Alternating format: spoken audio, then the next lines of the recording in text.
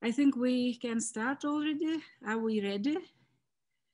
Dear colleagues, dear audience, welcome to the online discussion, Molotov-Ribbentrop Pact and the Holocaust, organized on behalf of the informal group of members of European Parliament on European Remembrance to commemorate the International Day in memory of the victims of the Holocaust. First, some technical details. Please turn off your microphones at the bottom of the screen. We have two speakers. A big thank you for them. They will share their insights with a 10 to 15 minute speech. Then we will conclude the discussion and follow with the question-answer panel. You can give written questions at the bottom of your screen. The discussion will be held in English and Russian languages. You can use simultaneous interpretation. Between these languages will be provided in the Zoom platform. The discussion will focus on the tragedy of the Holocaust in the crossroads of two biggest totalitarian regimes, and how Russia's current historical revisionism and state-fueled disinformation use the sensitivities of the Holocaust, World War II and Soviet remembrance to further divide and weaken Europe. This week in European Parliament commemorated the International Holocaust Remembrance Day, for the first time remotely, but nonetheless together. Every year, fewer and fewer witnesses remain among us to tell their stories and remind us not to forget. Eventually, they will leave us, but Europe will have to continue living with the baggage of its past. Most importantly, we should try to live with a past that is understood fully and clearly. Now we can hardly imagine that something similar could happen in today's Europe. We believe that we stand on a strong foundation of democracy, but not everyone in Europe lives in a democracy. We see brutal regimes in the east of Europe. And the democracies that we have cannot be taken for granted. They need to be taken care of to stay alive. Keeping the memory of the darkest chapters of our history is key to making sure that we do not repeat them. 2018 poll in the largest members of the EU has shown that 1 in 20 Europeans have never even heard of the Holocaust. And if we do not actively remember them, they can very easily be forgotten. I am sure that even less people know about atrocities and everything happened in Soviet Union. This is why we have founded the Remembrance Group at the European Parliament. This is why in 2019 we adopted the EP resolution on the importance of European remembrance for the future of Europe, with a strong majority of members of European Parliament across different political groups. Turning to our today's event, why is it called like this? Why is the name of our conference is like this? I have to admit, I have been strongly inspired by many books, but including the book of Timothy Snyder, Black Earth, the Holocaust as History and Warning. I have spent half of my life living among the lies of the Soviet Empire. What I, and so many people like me, knew about was not the Holocaust, but the mass graves of Soviet victims buried near so many towns and villages, including my native town. Only now we started to uncover the real horrors of our past, squeezed between two totalitarian regimes, the Soviet and the Nazi ones. Timothy Snyder has helped me understand why the worst atrocities of the Holocaust took place in the lands that have lived through double occupation of both tyrannical regimes. But today we will have a chance to listen to the historians tell the story of the past, but also of the present.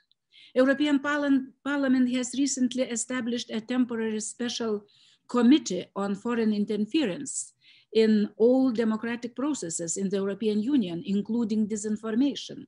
One of the questions that we address there is how history is being used in disinformation campaigns. World War II, the Holocaust, resistance against the Soviet occupation, all of this is used to divide and discredit the societies living in the neighborhood of Russia, not only European Union, Ukraine, Belarus, Moldova, other countries we see facing the same situation. To start the discussion about the very interesting but difficult topic, I would like to give the floor to the first speaker. We are honored to have him together with us. And I introduce Dr. Roger MOORHOUSE, who is a historian and author specializing in Nazi Germany, Poland, and World War II in Europe topics. His speech theme today is about the differences between the Western narrative of the Molotov-Ribbentrop Pact and the war, the Central European narrative, and a place within the experiences of 1939-41. The floor is yours, Dr. Roger.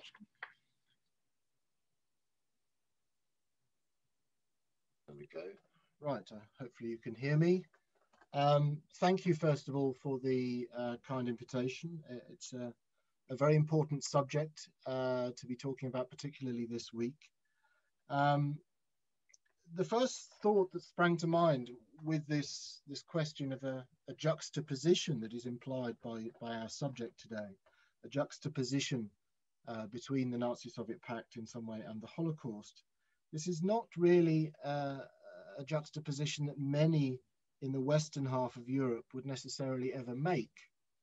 The problem is not the Holocaust. The Holocaust is, of course, very well known, at least in its essentials, despite the sort of rather shocking statistic of popular ignorance of the subject that you just mentioned.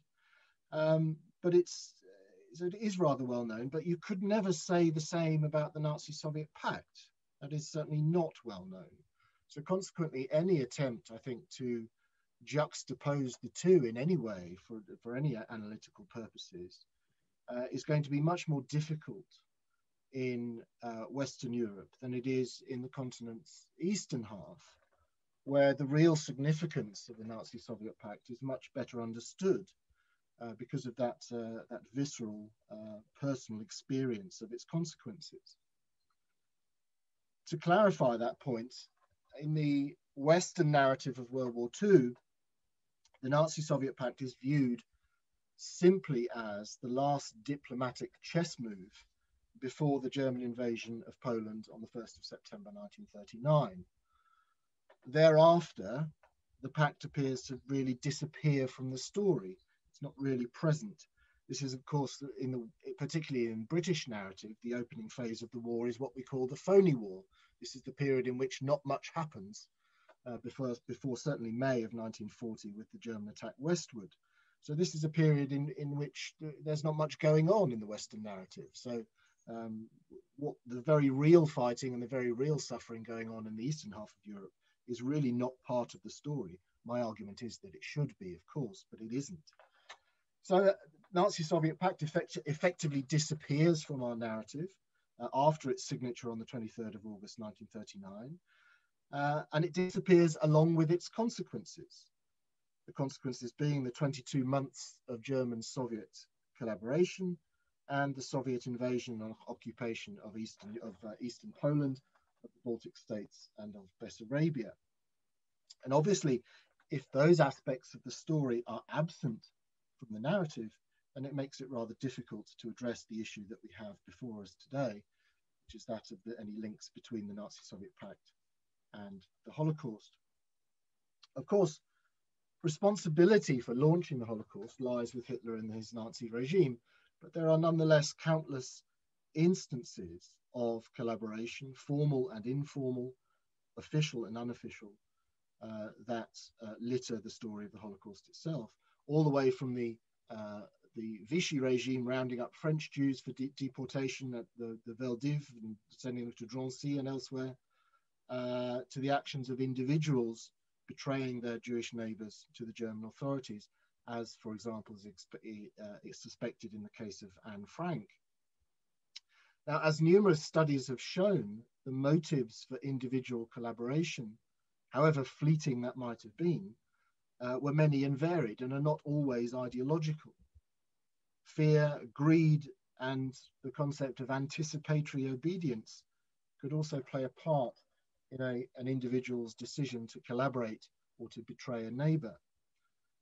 To this list, and in the context of our discussions today, we can add the idea of misplaced revenge. By the time of the German invasion of the Soviet Union in June 1941, the populations of Eastern Poland, the Baltic states, and Bessarabia had all endured Soviet occupation, annexation, and forced Sovietization, along with all the horrors and cruelties those processes entailed, including arbitrary arrests, persecution, judicial murder, and mass deportation to the Soviet interior. In such circumstances, it should not surprise us that elements in those populations would want to avenge their suffering once the Soviet regime faltered in the summer of 1941, once it was attacked by Hitler's forces. However, given that the rightful targets of that revenge, the Soviet bureaucrats, soldiers, and administrators who had overseen the communist regimes, had already fled, popular ire was often leveled at the Jews, motivated in part by the spurious concept of Judeo-Bolshevism, a lazy conflation of Jewishness and communism, which was a staple of right-wing worldview at the time, and in part by the memory of the enthusiasm with which some in the Jewish community had initially greeted the Soviet invasions of 1939-1940, believing the Kremlin's propaganda of equality and fraternity. It's in this context, I would suggest, that instances of collaboration and apparently spontaneous violence against Jews in the region, such as the Liatukis garage massacre in Kaunas or the massacre at Jedwabne, should be seen. They should be seen as misplaced revenge for the horrors inflicted by the Soviet regimes which had been spawned in turn by the Nazi-Soviet Pact. One should always beware of monocausal explanations for events, of course, and this is no exception. As I have explained, there are many motivations on a personal level for acts of collaboration, but this must be considered as one of those plausible motivations. The second point that springs to mind from this juxtaposition is that this period under discussion allows us a possibility for this most complex and controversial still thing, a comparison between those two odious regimes, Stalin's USSR and Hitler's Third Reich. Especially as for those 22 months of the Nazi-Soviet Pact, those two regimes cooperated and collaborated side by side in the occupation and destruction of Poland. Germany committed the original sin in carrying out the Holocaust, and I fervently believe that the Holocaust was uniquely evil. The USSR under Stalin ran Hitler a close second. Both regimes murdered, deported, and enslaved in pursuit of their utopias. And Soviet crimes continued past 1945. And yet, those same Soviet crimes are scarcely recognized in the Western narrative. This disparity is remarkable, frankly. While the Holocaust is rightly commemorated across the civilized world, Soviet crimes are barely mentioned, barely taught, and so barely penetrate the public consciousness. Auschwitz is rightly a household word, yet Kolyma or Norilsk would barely raise a flicker of recognition for most of us. And for those who would balk at such comparisons, I would remind them that that is what historians do. It doesn't necessarily imply parity between the things being compared, but comparing and contrasting is an essential part of the historical process. It's an essential part of the analytical toolkit. Indeed, the Kremlin's recent efforts to freeze that historical process by banning that very comparison and setting a neo-Stalinist narrative of an unblemished Red Army in stone is very instructive. The Kremlin has clearly not forgotten Orwell's line, "He who controls the past controls the future." Russia's attempt to control the past, its denial of the possibility of comparison, is fundamentally ahistorical. Indeed, I would argue it is anti-history. It is the historian's task to explain events and to embrace their complexity. And of course, to explain is not to excuse. But the difficulty in this case is that any appreciation of the very real consequences of the Nazi-Soviet Pact is so weak outside those areas of Central and Eastern Europe most immediately affected by the Pact, that any coherent understanding of these wider issues is built on very fragile foundations. It's worth mentioning here and applauding the efforts of those behind the commemoration of 23rd of August as Black Ribbon Day within the European Parliament. That's certainly making a difference, I think, in awareness of these issues.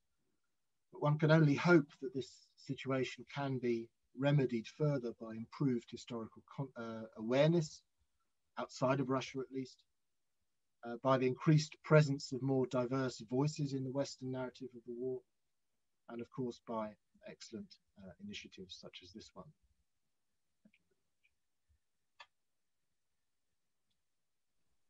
Thank you, Dr. Moorhouse. Really, you reminded us that it's no history which already ended and we can forget it. As you mentioned, the narratives in current Russia, they are using that controlling the past, you control the future, is still very important one. And historical awareness, as you already mentioned, is also has to be on our agenda in European Parliament and elsewhere as for us as politicians. It's very important to have this collaboration with historians, and that this is what I think we have to do. And now we will move, and it's my honor to introduce the second speaker, Ms. Irina Shcherbakova. She is a historian, manager of educational programs, and member of the board of the international organization Memorial in Russia. She is connected from Moscow. Госпожа Irina, вам слово. Dear Irina, the floor is yours. You can listen in English as well because interpretation is allowed. So, слово вам. The floor is yours. Thank you very much. I may now start. My apologies for speaking in the Russian language. It's easier for me. Thank you very much for the invitation.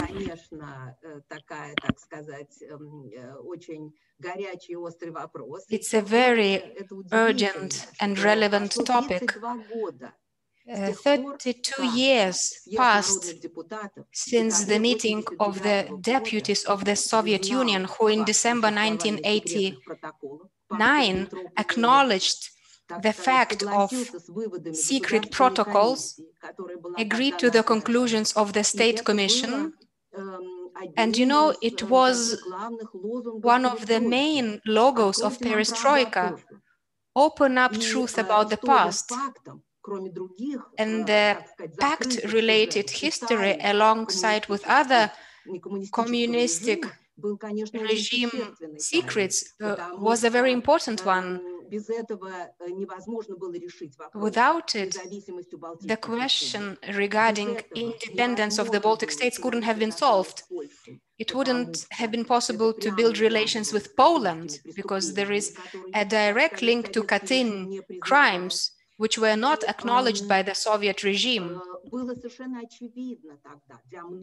At that time, it became obvious for many people that without historic truth, it is impossible to solve the question of democratization of the country in the broadest sense of the word. And of course, 32 years ago, when we, the historians of that time, who set up the memorial organization in 1989, and by the way, one of the first historic exhibitions was dedicated to the Pact, because 1989 commemorated the 50th anniversary of the Pact. And it was very difficult to imagine back then that 32 years later, the very question of secret protocols, the Pact-related questions, will be treated not from the historic, but from political perspective. And what is the most important, speaking about history of the Second World War? You know, under the influence of propaganda and under the influence of our official ideological position in my country, they want to detach the Second World War from the Great War. And in that situation, very many questions would have no answers. And the history of the Great War in the USSR or in Russia would become an icon where historians will have no say. Because if it is an icon, there can be no black or white colors. And from a historian's perspective, it's, you know, it's going back. How can I compare it? Even if I compare it to after Stalin's period, it will be a huge step backwards. You know, when I was at school back in the 60s, we spoke about responsibility of Stalin's government for the mistakes and the tragedy which took place after the war started. And, you know, these tragedies are directly related to the history of the Pact. And now they're trying to disconnect those things. They want to rehabilitate Stalin. We hear about it all the time. And this is about this disconnection, this detachment, about taking away the responsibility of the state, of Stalin, for what happened after 22nd of June 1941. And this tragedy, the tragedy of the first months of war, is of course based on the Stalin's policy, including the Pact. Any attempt today to say that it was a diplomatic move, a diplomatic step, or diplomatic success, it's nonsense. I mean, we now have the historical science, and any logics. The simple logics was clear to regular people, even to simple soldiers who ended up in the front at that time. They were told that, of course, we will win over Germany very soon, but At that time, it seemed that we will win over any enemy. But things turned out to be different. And in the autumn 1941, there were 3 million of Soviet military captures, and so many Soviet citizens ended up in the territory occupied by Germany. All of this is a consequence of pre-war Stalin's policy. And then it is not clear why such a tragedy took place in autumn 1941. What about the tragedy with the peaceful population? Of course, there are political and psychological, mental aspects to that. If we acknowledge that it was a consequence of terrible mistakes of the Stalin's government, then we should acknowledge also their responsibility for what had happened and for the price that was paid to win the war.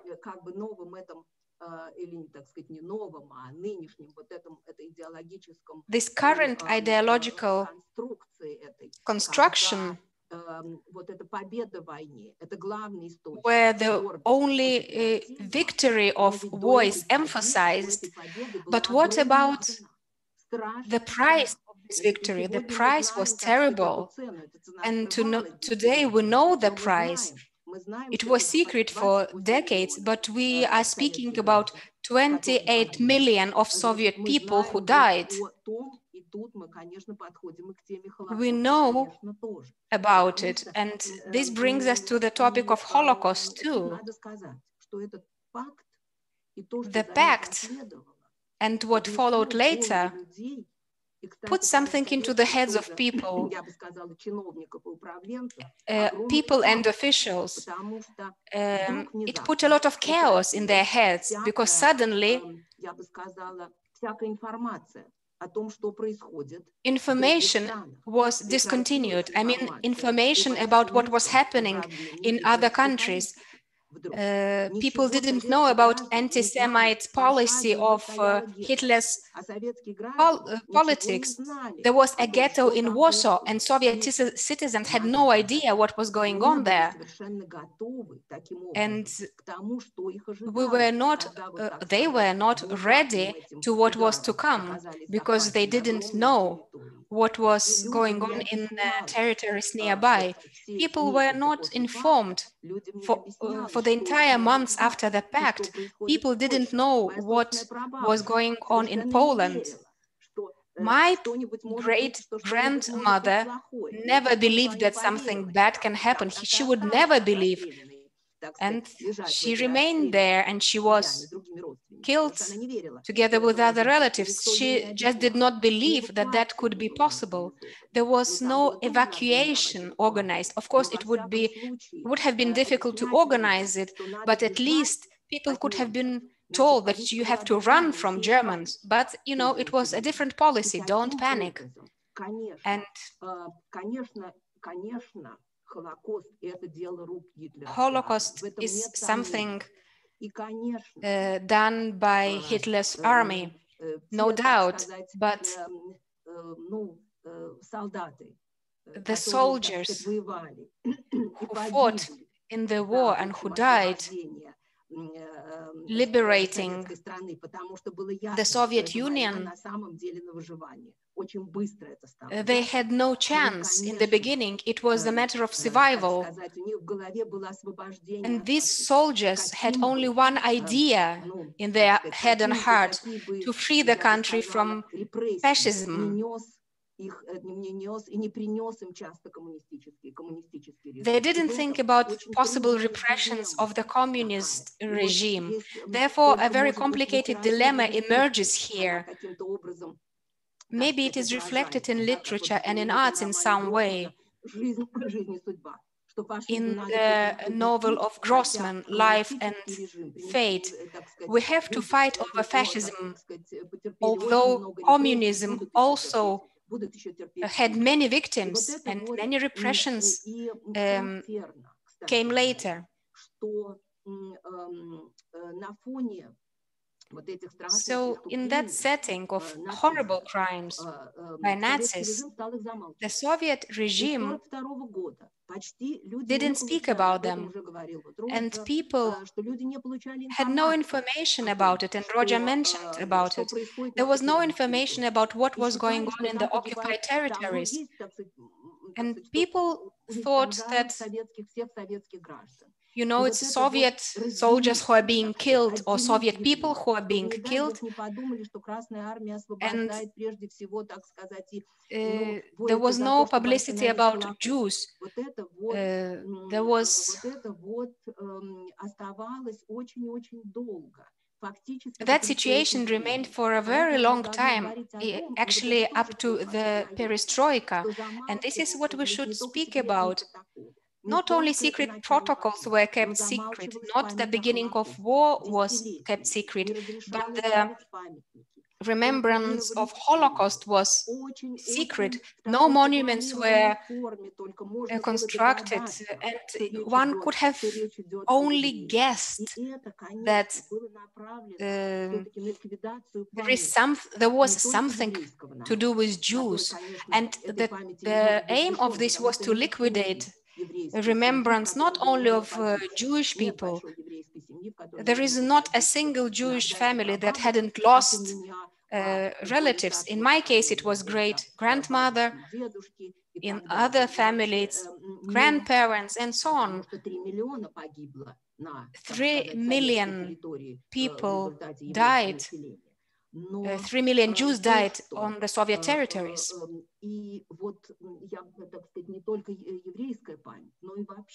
So it's the general remembrance, not only remembrance of Holocaust regarding Jews, but general remembrance was under taboo. And it led us to a situation when people forgot about it. And if you think about it, it was rather convenient, because, you know, it's quite hard to remember something that you have witnessed, something terrible that had happened. And such memories are extremely pressing. And what I want to say is that it's our common European work. It's something that the Eastern Europe should also be involved. And 30 years ago, I thought that such remembrance of those crimes, Nazi crimes, communist crimes, I thought that such memory would unite us. I thought, okay, there will be independent Baltic states, the USSR will collapse, but all of us are war survivors. All of us are survivors of communist crimes. Some of us are survivors of Holocaust. And I thought that that would be something that would unite us. But actually, it turned out to be something much more complex. And as a result, it led us not to the dialogue of memory, but it led us to a situation where this pain can be manipulated with. Russia uses this to show, to write about collaboration. Yes, there was collaboration on a rather large scale. We can't even imagine the scale, because the occupational regime was really terrible. And people in Ukraine were against communism, and therefore there was some collaboration. But we cannot be quiet about participation of the local population in collaboration. This truth will emerge anyway. On the other hand, using this fact, using memory of collaboration for political manipulation is also a completely political manipulation.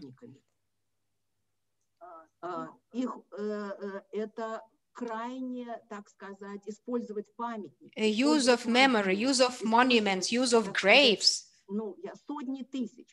use of names of hundreds of thousands killed soldiers and their blood, use of all of this for blaming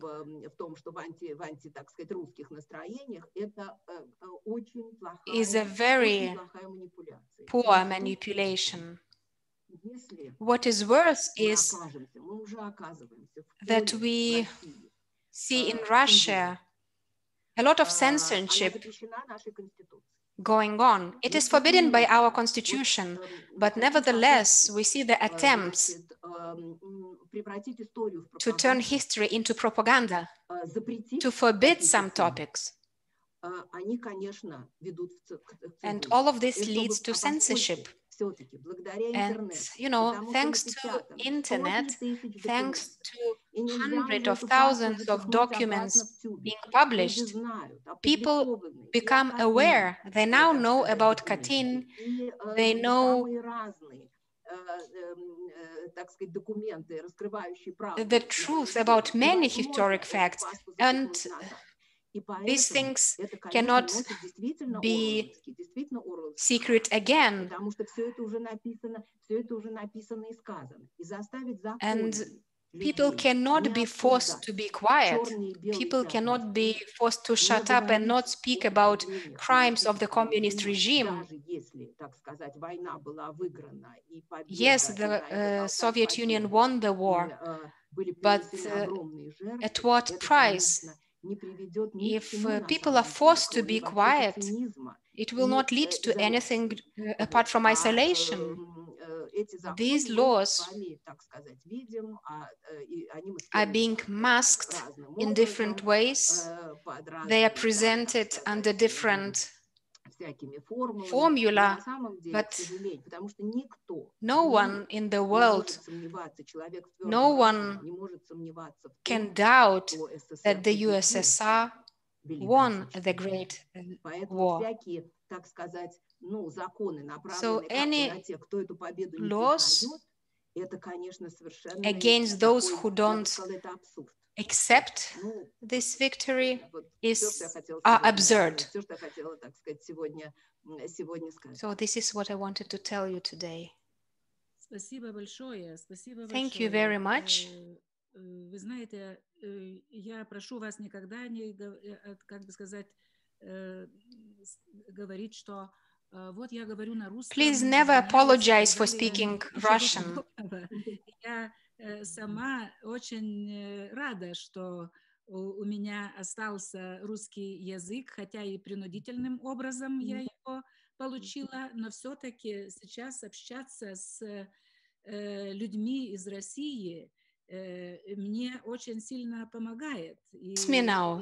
Thank you very much for joining us today. And you know, it was a great pleasure listening to you. And I heard some new ideas, new thoughts, which we will use in the future, especially when you spoke about the dialogue that never took place. And in that very group in the parliament, we would like to ensure such a dialogue. We want to see it started. Unfortunately, the tragedies are terrible. They are different for different people, for Jews and for others. We cannot compare them. We cannot say who suffered more or who suffered less. It's nonsense.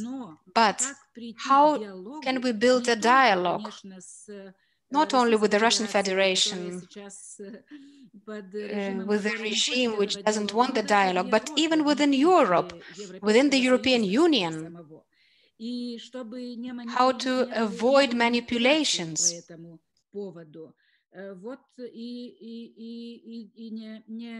And not to use it for any political goals. Thank you very much for your insights. I think we will have a possibility afterwards, after the comments, we will get now again to switch on with your comments, and Dr. Roger may be listening other speakers got some impressions or some insights to share again with us a little bit more on that. And now it's time for comments. I ask for comments Dr. Lukasz Kaminski, a Polish historian and president of the Platform of European Memory and Conscience, our group partner, I would say, I can say so, a friend of our Remembrance group in our activities, and we are very happy to have you today from Warsaw, as I understand. Please, floor is yours.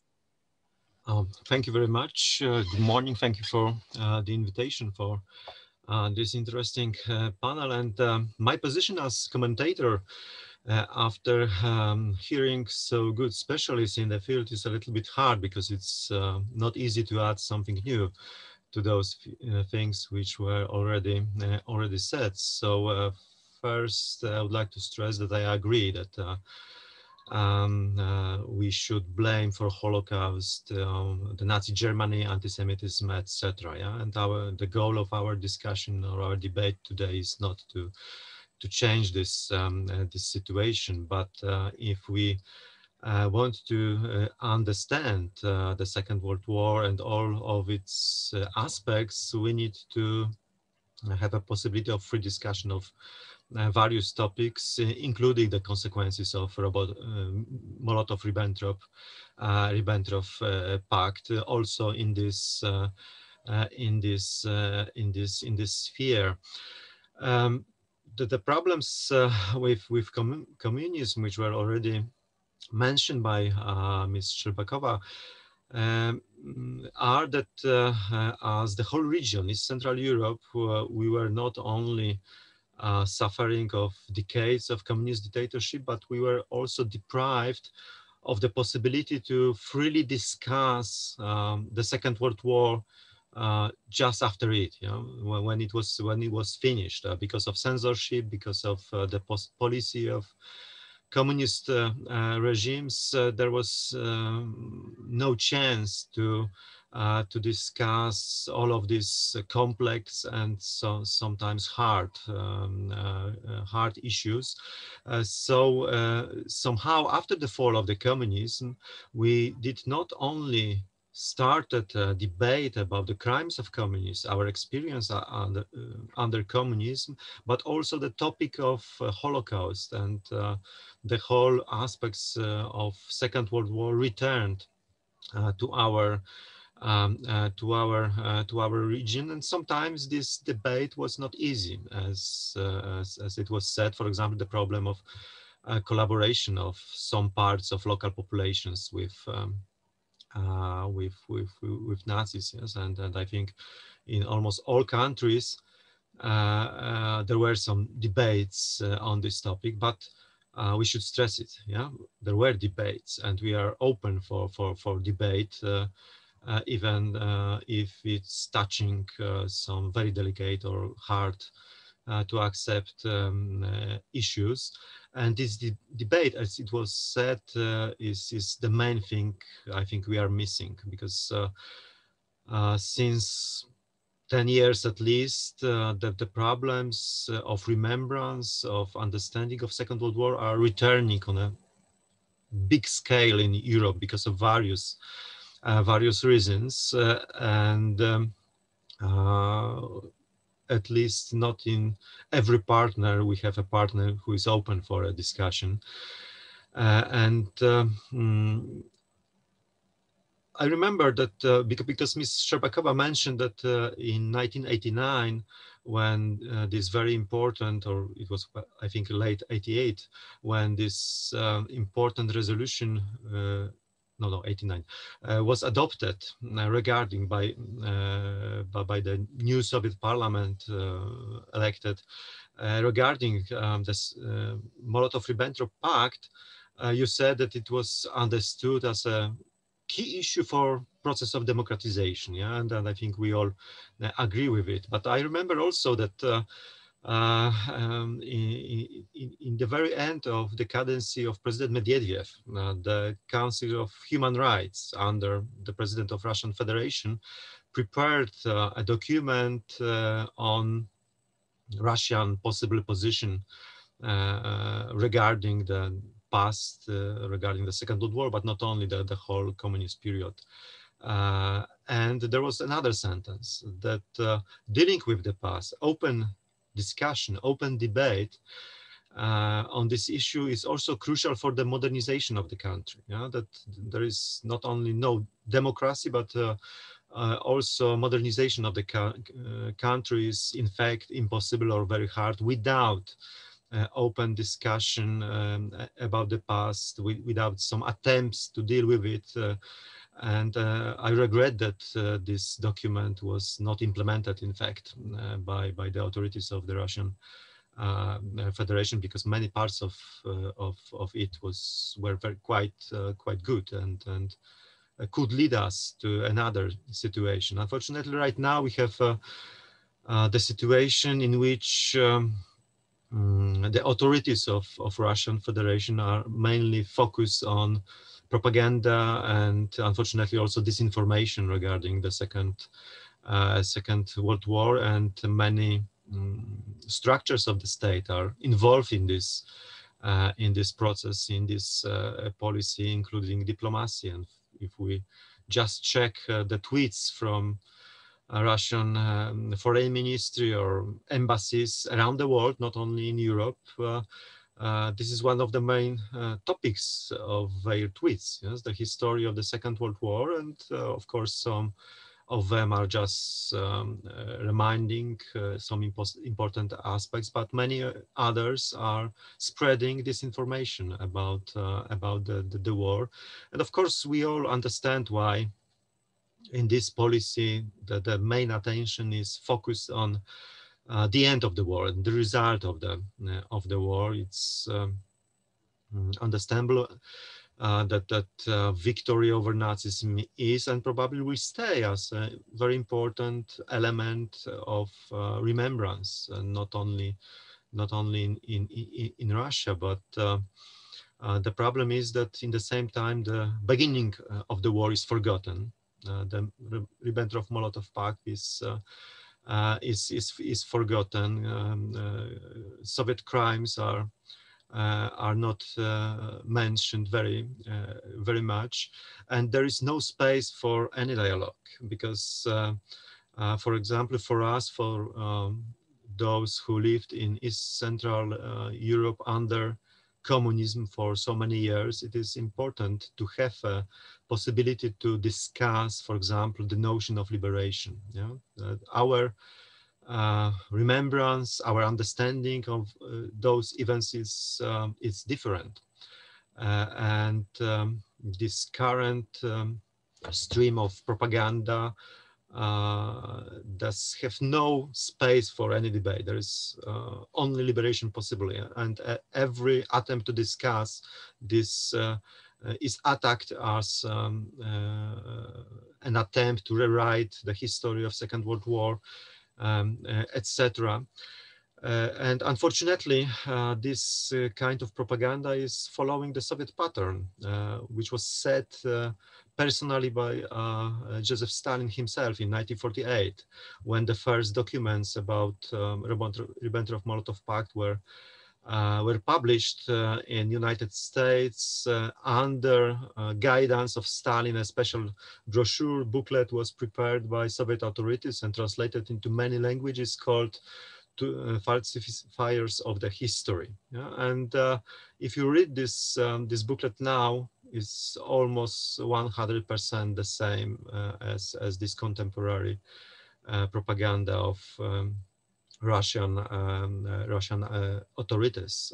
And of course, we can understand why Stalin defended his policy, but I think there is no need for Russian Federation, if we take into consideration that Russian people were the most hit by and the most suffered because of communist repression, Soviet repression. There is no need to defend his policy, and there are other aspects. Yeah, as it was said, the price paid by the Soviet citizens for the occupation and also for the victory was unusually high, and it was also because of the mistakes of Stalin policy, not only Pact itself, but many others. Not Soviet Union was not prepared for war because Stalin believed that this friendship with Hitler will last longer than just 2 years, etc. So there are many things which should be discussed, but now instead of discussion, of course, I am really glad that we still have a lot of people in Russia and also the civil society. So we have a possibility to discuss those issues, those topics with you, and I am very grateful for it. But unfortunately, there is no space to discuss them with the Russian authorities. So in this situation, I think there is much more to be done also on the European side. And I would like just to give you one example. There is a very important website and the whole project dealing with disinformation, mainly Russian authorities, disinformation, EU versus disinfo. And right now there are like 50,000 examples of disinformation published on this website, and only 100 of them is referring to history. So I'm afraid that this group, which is organized by European External Action Service, is not paying too much attention to the problem of historical disinformation. And I think it's a kind of mistake, because this information is not only about history. So, you know, because if it would be this way just as a problem of some group of historians or fans of history, it would be good, yeah, and that we shouldn't do anything more. But I'm afraid that the goal of this information is much more important. It's not about the past. It's about the present situation and about the future. This information is undermining our societies. It is making divisions inside Europe. It is attempting to paint some black picture of some nations, etc. There is a quite visible context of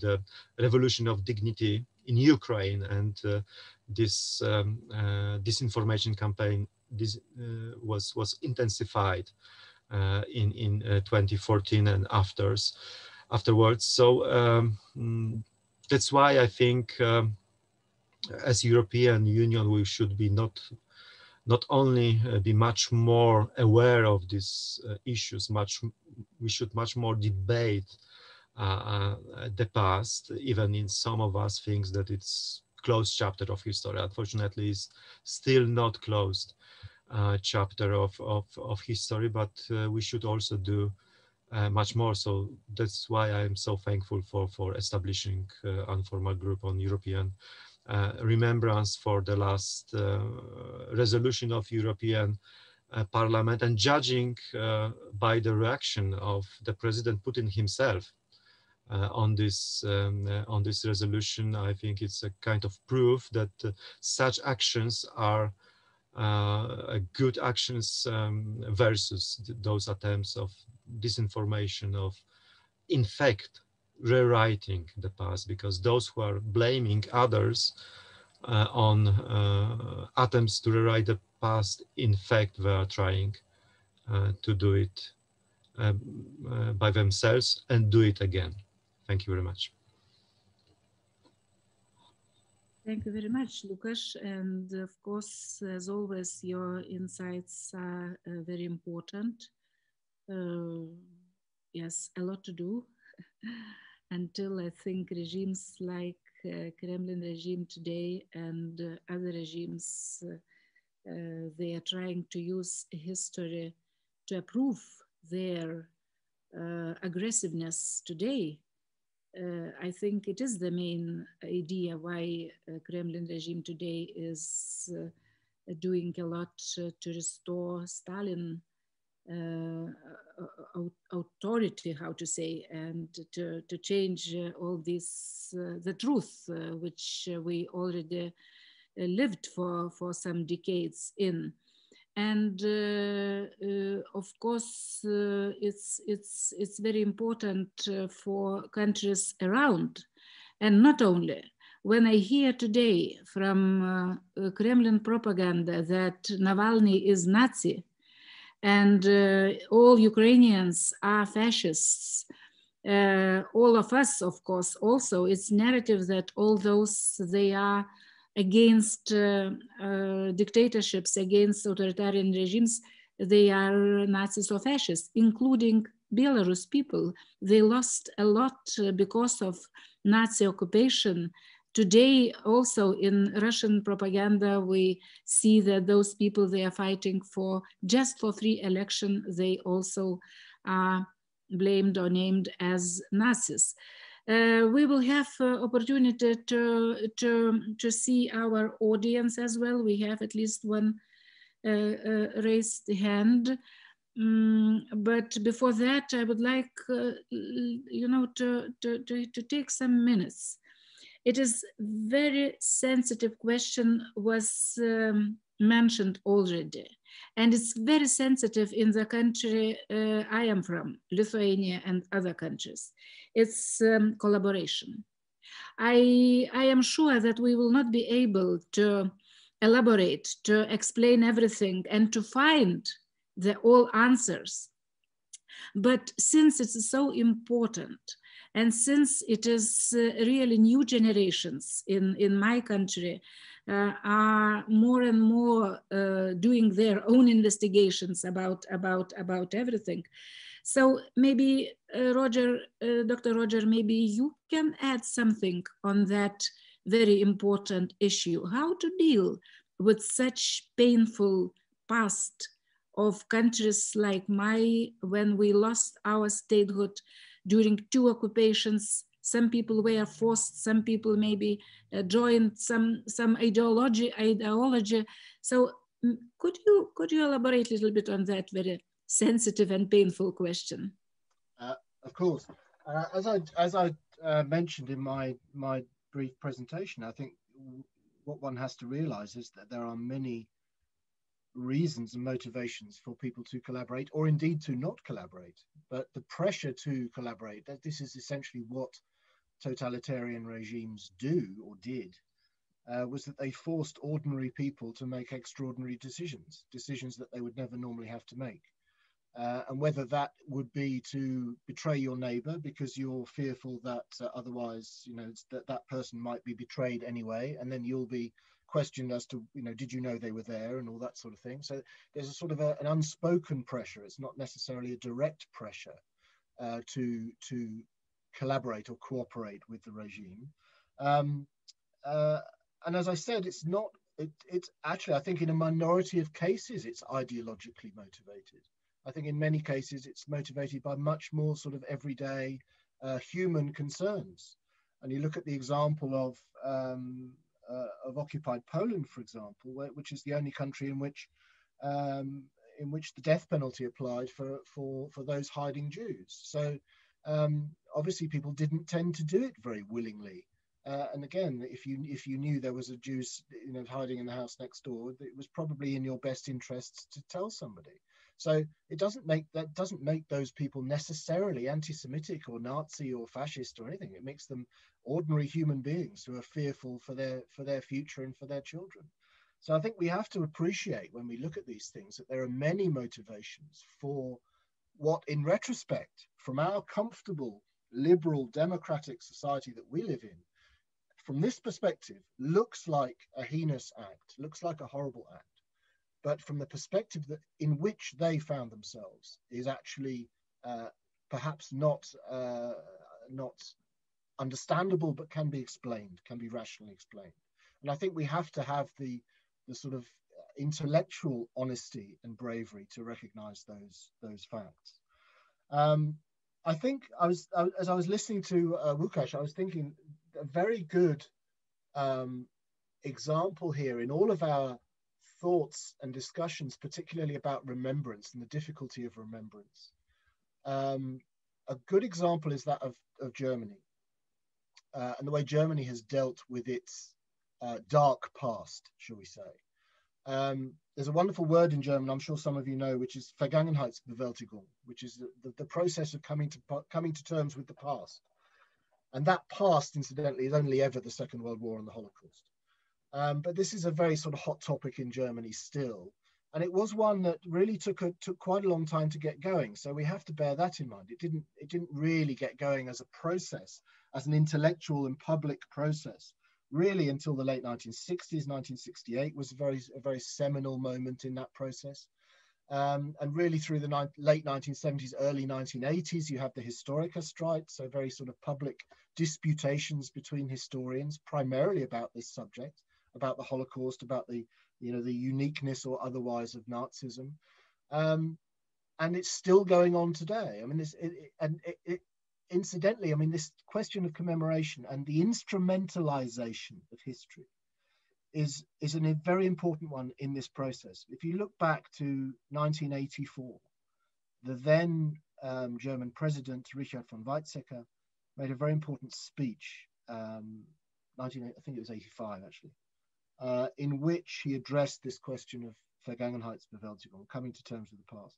And he sought to try to not only confront and very clear-eyed confrontation with the past, honest confrontation with the past, which is what we are all hoping that Russia can one day do. He not only advocated that, but he also advocated effectively the instrumentalization of that dark past, i.e. the idea of setting Germany up and saying, this is our history, we honestly acknowledge it, we look it in the eye, but we define ourselves against it.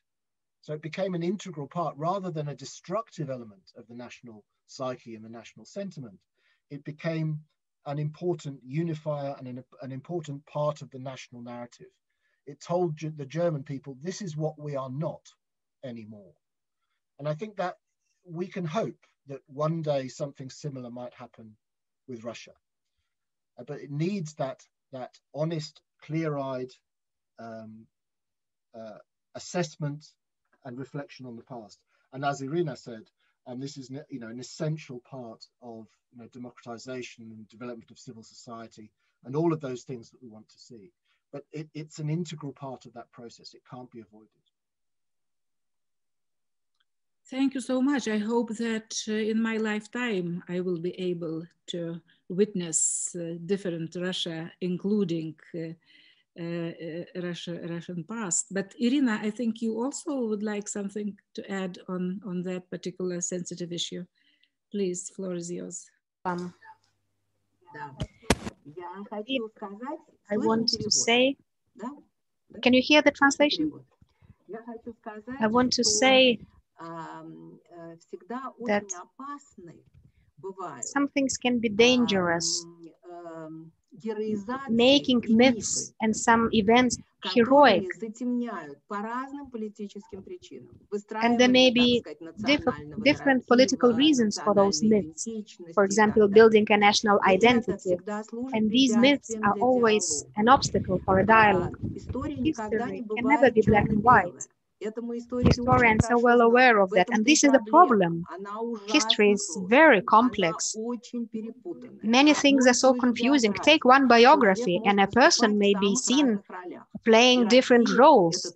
And Russia is well aware about that too, when a person may be guilty in crimes against some people and then fall a victim of state violence, and not for the deeds which he was blamed in. This is what we witnessed in 1930s, in 1940s.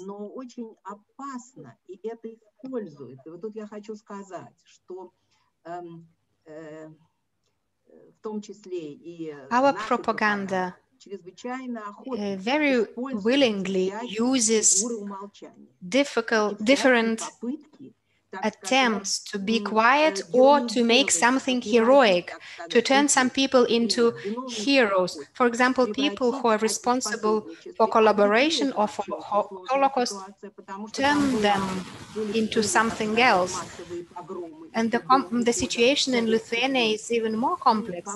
So we see that some people first were collaborating and then they were resisting. So any attempts to hide something or to make someone heroic, on the other hand, is to do with Soviet regimes, with repressions, and all of such attempts to build some heroic myths will always be an obstacle to such a dialogue. We say, no, these are our heroes and these are our heroes, and we don't want to let it go. We have to also distinguish state memory and remembrance and human memories. The state propaganda and state remembrance precious people, but my generation is a good example. You know why was perestroika possible? It was possible because people's memory is different. Yes, it was forbidden to speak about repressions or about some other tragic pages in the history of war, but people did remember. People remembered, and that's how this confrontation between state and human memories emerged. You can tell people that collaboration was something forced. If we hadn't betrayed Jews, we would have been killed. And this is a scheme, but there is a human memory which also has some responsibility for a girl from a next door who went to your school and who was then killed. And you know who participated in this process, not only Germans maybe. Speaking of Nazism and fascism, you know, it's a collective figure for people, because, you know, the other side, people in Belarus, what do they shout to the policemen? They shout fascist, because this extreme memory in Belarus regarding this tragedy is also connected to the war. What I want to say is that history is very complex and propaganda tries to change history, and this is something very painful. And those sensitive issues are being used against us. We should also distinguish between the state remembrance, state memory, and human memory. I'm sure that in Russia, no matter how it looks from the official perspective, in Russia, we have that other memory of the civic society. We have books about it. We have people who remember family history, and that can be grounds for us, for our mutual understanding. Most people may say that there was no Katyn and that Germans are to blame and so on. You know, this manipulation only causes distrust to history, distrust to politicians, and a very cynical attitude to everything.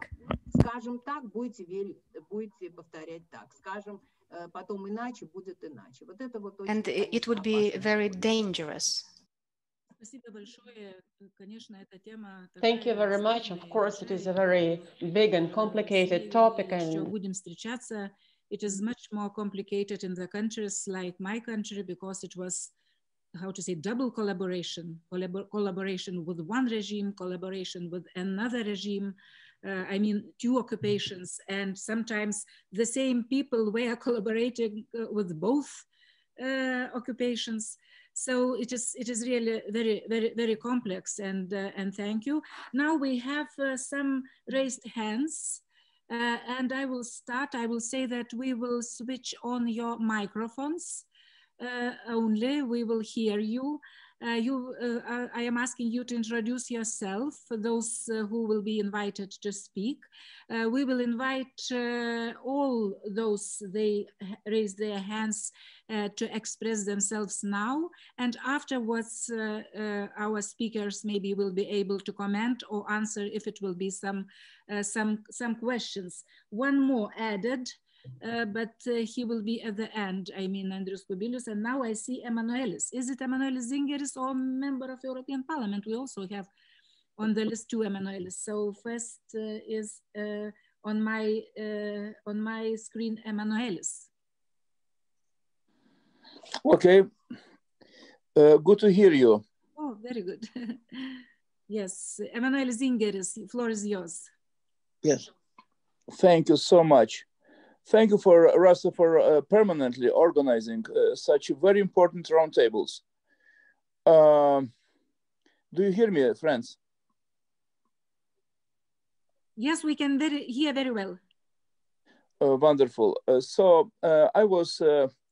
have a complicated fate. I am a Jewish guy in the Lithuanian parliament for the last 30 years in building Lithuanian democracy. From Sąjūdis time. In the same time, my mother, she's 99-year-old, and she spent 4 years in Kaunas ghetto and Nazi concentration camps, Stutthof, and other camps there in Germany. So my family is a survival family, and I spent my life trying to fight, and I fought against a communist regime together with Rasa, Andrius, and other members of Sąjūdis. And I have this double look, who is not the same double look. From my point of view, I would like to say that we have inside one internal problem.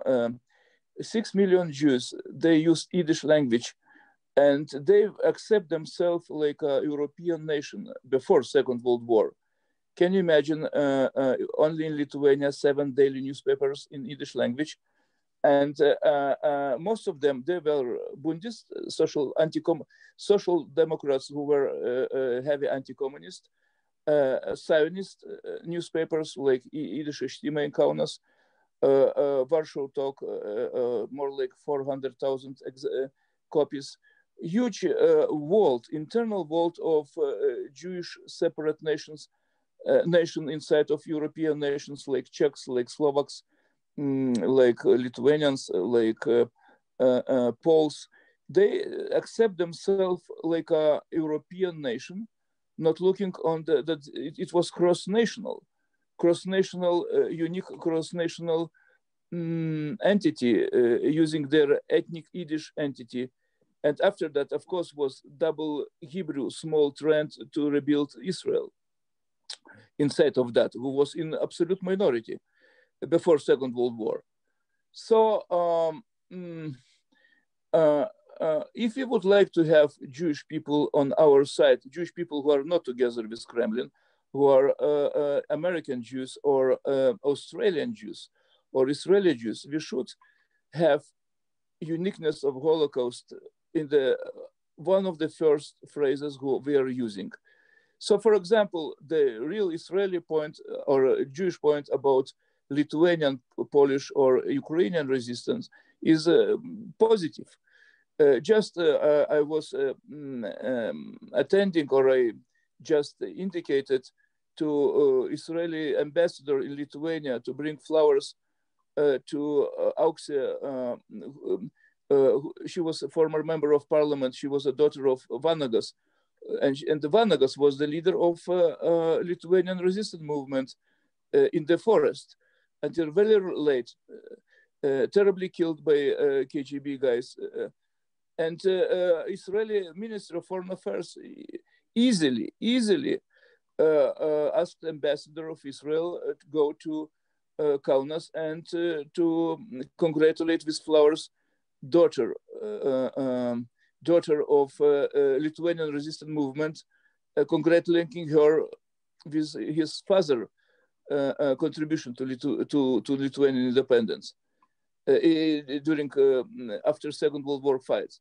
So not to give the chance for Moscow to extend their influence on Israel and on American, South African and Australian Jews is only with, it's possible to vaccinate the situation with one point. We should remind that Holocaust was unique and like Rasa mentioned, in Lithuania, we have a fact that was killed more like 90%, 94, 95% of Lithuanian Jews. Total annihilation of this European Jewish Yiddish nation. And we should have on board the point of those guys. We should show that we are presenting Jewish opinion of pre-war European Jewry together with us, and have in our hearts a place for Polish, Czech, Lithuanian, Latvian, Ukrainian Jewish contribution to the statehood, to the culture of those countries, and show the upper moral hand of Moscow. And actually, coming back to the fact of Soviet victory, it's only one point. It was multinational military forces instead of so-called Soviet Union military. For example, my mother remember Georgian guy who came out from tank telling to my mother in German camp, бабеньки, вы еще живы, сейчас придет санитарная часть. It was Georgian guy inside of Soviet army. That means it was not only ethnically a Russian unit, it was Georgian, Ukrainian, even Polish, Lithuanian, and other guys who were behind so-called red flag, who not present their statehoods. Well, Bolsheviks took over Georgia and Ukraine after a few years after independence in 1918 in the 20s. So in this case, we should have clear message to the Jewish friends in the United States, in Canada and other places that we presenting the anti-Kremlin revanchistic attitude about Molotov-Ribbentrop, who are purely revanchistic, and absolutely right. It's about current days, not about the past. The Moscow propaganda, terrible propaganda, criminal propaganda about Second World War.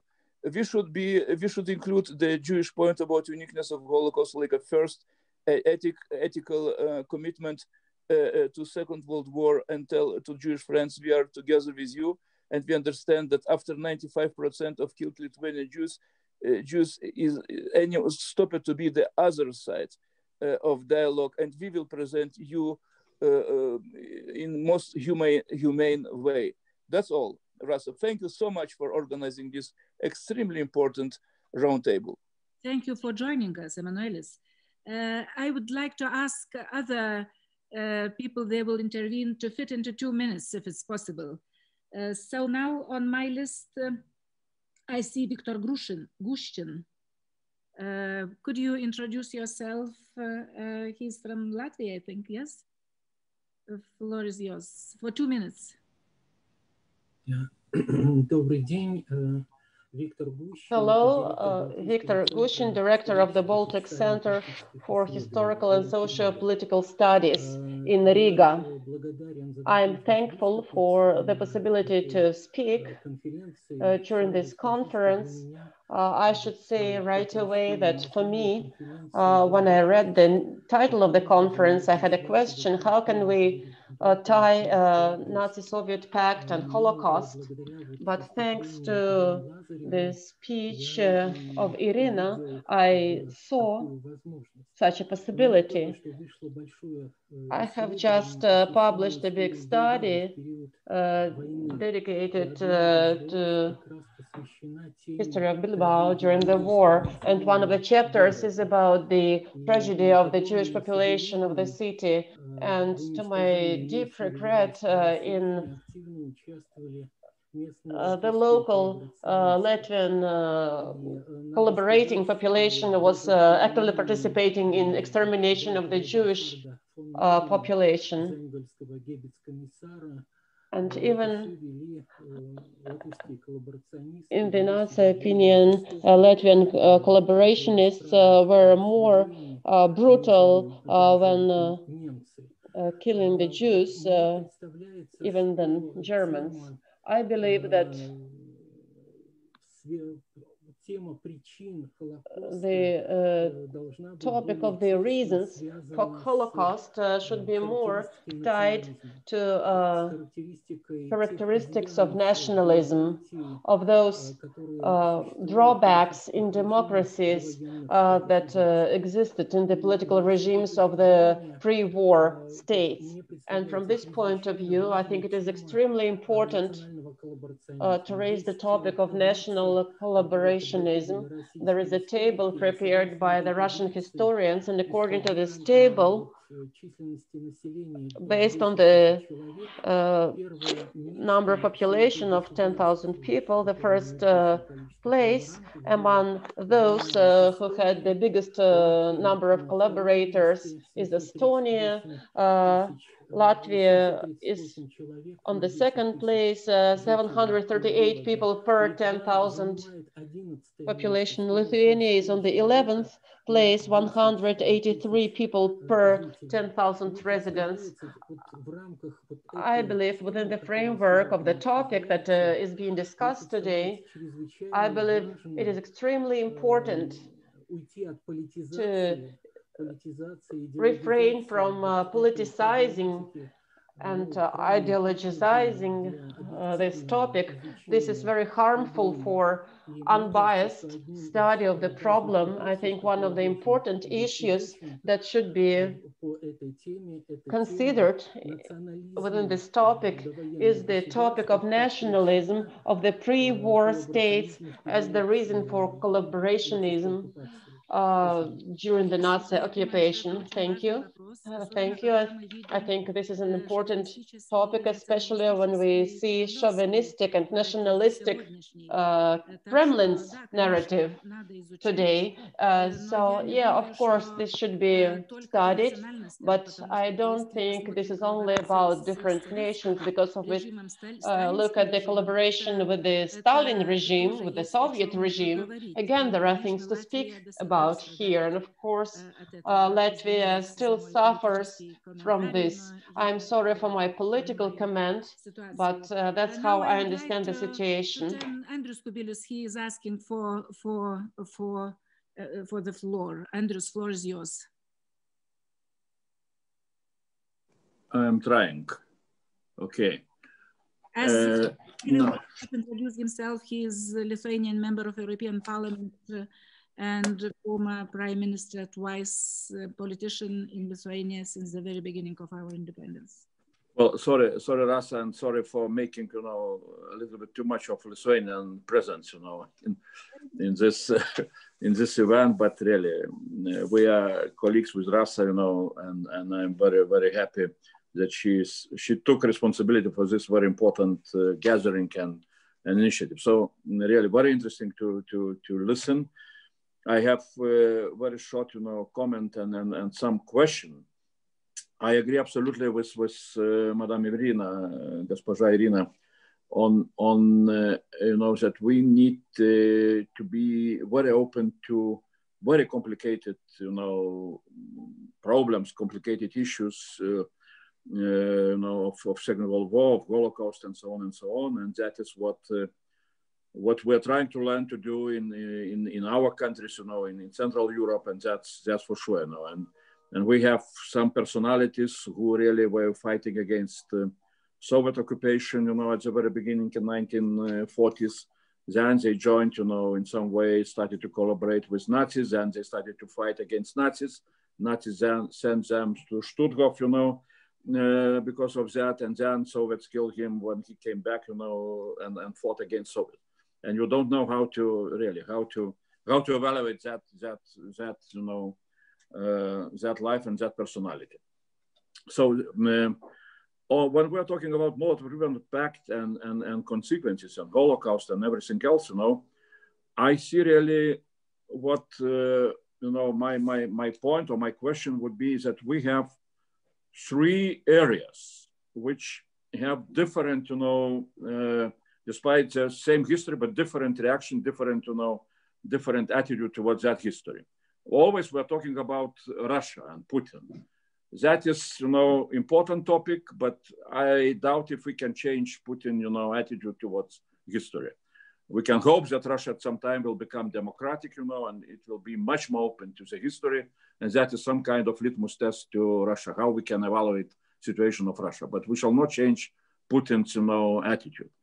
Then we have Western part of Europe, where perhaps this group can look more deeply into, you know, what we can do and how we can explain our side of history, how we suffered, you know, from Soviet regime, and why, you know, sometimes our attitude to Moscow, to Kremlin, you know, regime is a little bit different from the Western part of Europe.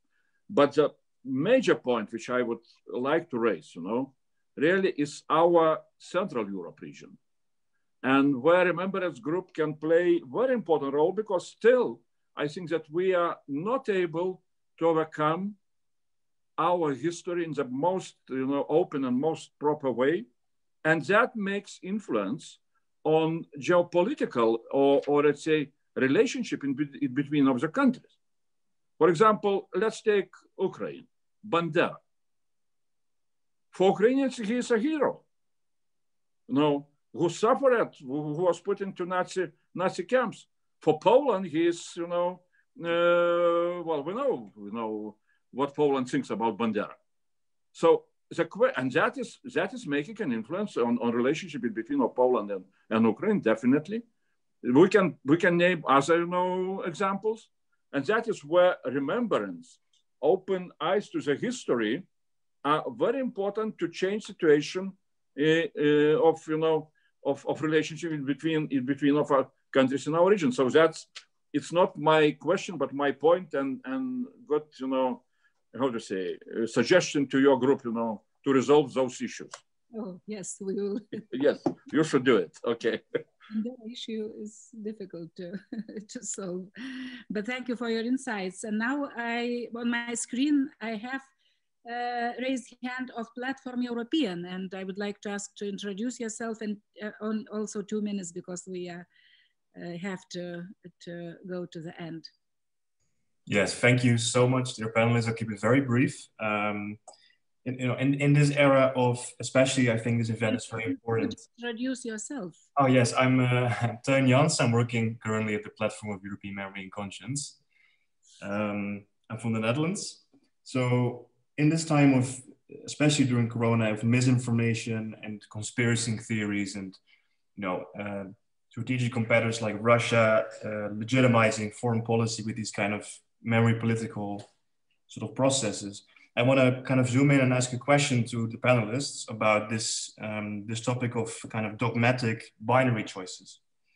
In a sense, and just to contextualize this, in the 1950s, in the German Democratic Republic, there was an instance of a number of communist officials who expressed their desire to reconcile themselves with the experience of Jewish victims in Eastern Germany, and to come to some kind of initiatives there to give them justice. And then the central sort of executive bureau failed to sort of recognize the idea that one could be, in fact, a communist and at the same time demand justice for another group, for the Jews. So these communist officials were in fact suspected of harboring kind of how was described as cosmopolitan, neo-fascist, kind of neoliberal American tendencies, and they were expelled from the party.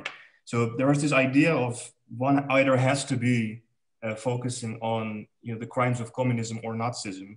And this does seep into the issue that Professor Moorhouse discussed about this Historikerstrijd in Germany in the 1980s, where this discussion revolves around, you know, should we either focus on the legacy of Nazism or communism? Should we be proud of our, in brackets, natural history, or this kind of overcoming of the past? this kind of self-definition based on collective regret.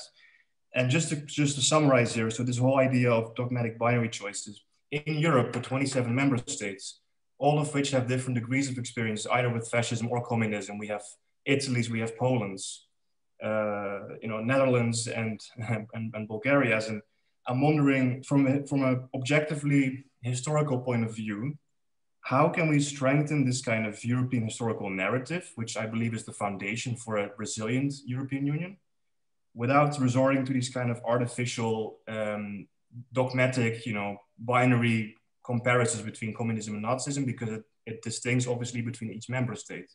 So how can we do this responsibly without falling into that trap that the Russian Federation is doing, this artificial imposition from the top down? So how can we do this through concrete initiatives? It'd be very nice to hear from some of you. Thank you very much for your fundamental maybe question. And now last raised hand, Joseph Koren. And then we will move to our panelists to comment.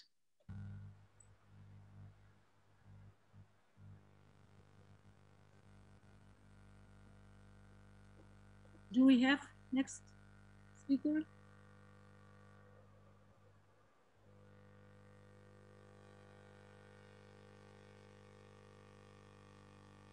We cannot hear.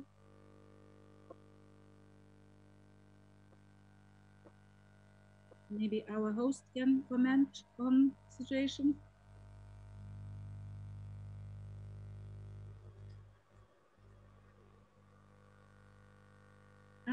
Unfortunately, we cannot hear or see any commentator. So now I will move for the final words of our all three panelists. So Dr. Roger MOORHOUSE, you have the floor for short comment and maybe answering some questions or ideas were raised. Okay, thank you. I can hear myself there. I don't think that's gone now. Yeah, a few, very interesting points raised there in questions. I think I'll go through a couple of them here. I think the first questioner sought to suggest that interwar nationalism in Central Europe was a contributory factor in collaboration, which again, I wouldn't necessarily dispute, but I would merely add a sort of an explanation, I suppose, of how, if you like, old-fashioned anti-Semitism in Central Europe. I mean, even in somewhere like Poland, Poland has had, in the interwar period, had enough people who were anti-Semitic in their outlook. That was reasonably well represented in politics, but it was a different form of anti-Semitism from what the Nazis espoused. Nazi German anti-Semitism in this period is biological, is absolutely a different animal, a different development from traditional xenophobic, perhaps religious, perhaps economic anti-Semitism. And though the two can collaborate together, they are different animals. And traditional anti-Semitism was not really, didn't tend to be exterminatory in the way that of the Nazis was. So there are differences there, which I think should be acknowledged. That doesn't disprove the point, but it's merely a point of nuance that needs to be borne in mind. I think the second question was talking about again, the difficulty of getting into a sort of a hero worship narrative, which is one of those things that again should be avoided, and it ties in a little bit with the third question as well. If you have the freedom to look at your own history, you have to embrace the complexity of that history and the nuance in it. There is nothing binary about the study of history. It's all about shades of grey. It's never black and white, and we all need to understand that. The problem is, of course, that our national narratives, the way that history as an academic discipline gets boiled down into a national narrative, that very often shades into much more black and white, and that's something that needs to be avoided if possible. So, I would say, basically, it's never binary, and it needs to be self-critical. historical analysis always needs to be self-critical. It's very good to be able to celebrate your own national successes as long as you can criticize your own national failings. And I think that's an important point to remember. And how do we move forward? According to the last questioner, it's very difficult to reconcile all of those differing narratives across Europe, across the 27 nations of Europe. That is a task that I wouldn't want to take on, to try and make a sort of a coherent narrative between them. But surely the only way forward is one of dialogue and discussion. And as I said, that sort of clear-eyed engagement with the past, honestly and without falling into sort of national hero worship, has to be a way forward. But it's a difficult task. Thank you. Сейчас Irina Shcherbakova. And now the word is granted to Ms. Irina Shcherbakova. Irina, do you have something to? Да, очень коротко. Я думаю, мы спасибо большое за комментарии. Thank you very much for your comments. Так сказать, важные. They are very important. We have once again heard different opinions, something that are very painful in the discussion. Я по-прежнему Traditionally and old-fashionedly, I think, and add to what Roger and Rasa said, freedom and only freedom, democracy and publicity will ensure a correct attitude to history, an attitude with common sense. You know, Ukraine is opening up its archives quite openly, with all the difficulties and all the problems they encounter. And the fact that historians interested in the Soviet history, and now they turn to Ukraine, because the situation with archives in Russia is much more complex. And I'm very happy. This gives me hope. I'm giving it as a separate example. And I know from my experience how difficult it is to break up stereotypes,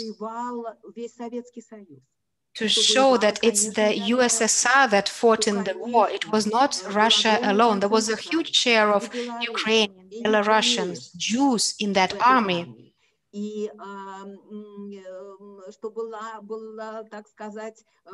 There was a Polish army of Anders who was heroic in its fight against Nazis.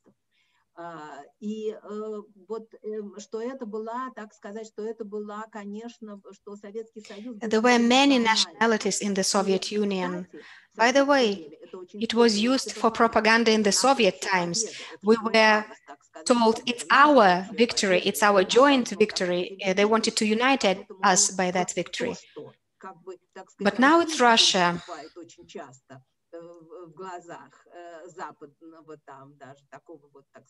In the Western world, in Germany, for example, I hear that Russia now presents itself as a main winner of war. And of course, this is something that has to be explained to people. It's the Soviet Union, not Russia. It's a very important part and very important element. You know, binary comparisons are always something flat and something very simplified. Quite often, due to our official policy, Russia is identified with a state. And of course, there are grounds to do that when people share the views of the state. But you know, the country, the people, and the state is something different. People from the Baltic states should easily understand that. A country and people are not the state. People are not the state. We're They're trying to tell us that the state won the war, but indeed, speaking of this victory, people were the ones who won the war. People with different biographies, with different history. And I think that someday we will see that the state policy will fail. We see now the state policy in respect to war history. In the end of the 80s, we did have some hope, and I hope that we will live to the times when this hope will emerge again, and it will be the memory and remembrance of people rather than the state, a very repressive state. And this is why we are speaking about millions of our soldiers who died,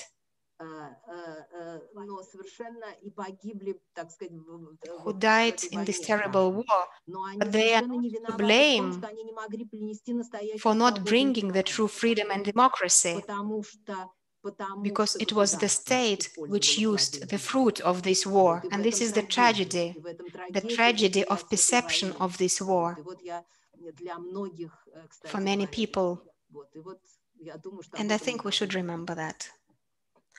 Thank you very much. And now, very last comment for our commentator, Lukasz Kaminski. Floor is yours for last words before I will. Thank you very much. I would like to start with a word of thanks to Emanuele Zingeris, who give us, I think, important perspective on Holocaust, because we shouldn't remember this tragic experience just an abstract tragedy, and also attitude which is fortunately more popular right now, but of remembering individuals, reminding the names is not sufficient also enough, because as you said, we lost a nation, in fact, 6 million people. So we should also remember in Europe Holocaust as a tragedy in this sense that we lost part of us. We lost part of Europe, and I think this perspective is very, very important. But coming back to our main topic, it is obvious that we cannot remember everything, and we need to select on every level: European, national, sometimes regional, etc. And it is quite natural that we would like to, or we prefer to remember, the glorious aspects of history, the moments, people of which we are proud of, etc., who could, or the events which can inspire us today. But we shouldn't stop in this point. We need to also remember those not bright, dark pages of our history on various levels again, as a warnings, in various sense. And I would like to join Prime Minister Kubilius, who said that we need to be open for a debate, also not only expect a debate or openness for a debate, for example, from Kremlin, but somehow to give an example how to openly debate even the hard topics of the past. And of course, this is a partial answer for the last question asked by Teun Jensen. As also Roger said, that this debate is crucial, but I would like to suggest one more aspect. I think it is good in those debates focus on victims. Of course, I'm not saying only on victims. We need also to remember the perpetrators. But I think that focusing on victims, not only ours victims, but also other victims, I think this is the quite good way to understand each other, because if we will understand the tragedy of our own victims, it will be easier for us to understand others. Thank you very much. Thank you for all our impressive speakers, for your questions, thank you audience, you were following us. Our discussion, as I understood, was recorded. So my final word is that we have to go forward, and today is most important to fight for democracies, I would like to say. Everywhere, in every country, we see that even the United States, the longest and the most oldest democracy in the world, they also speak about that. So in the eastern part of Europe, people fighting for that. And only when we will keep our democracy in good shape, how to say, if with openness, with the freedom of speech, with the politicians, they're able not to speak, but also listen, and especially on those professionals like you, it would be the best way to go forward. And now I am finalizing our conference, or maybe panel is too much to say conference, but it's for some of you, for me it's first meeting with you, but I don't think it's the last. And I hope we will be in contact, and we will do our best. I will finish in Russian saying that за вашу и нашу свободу. This is what Polish people understand very well, Lithuanians understand very well, and we would like to put Russian people together into that, I think, very important historical slogan for all of us here in Europe. Thank you. Thank you very much.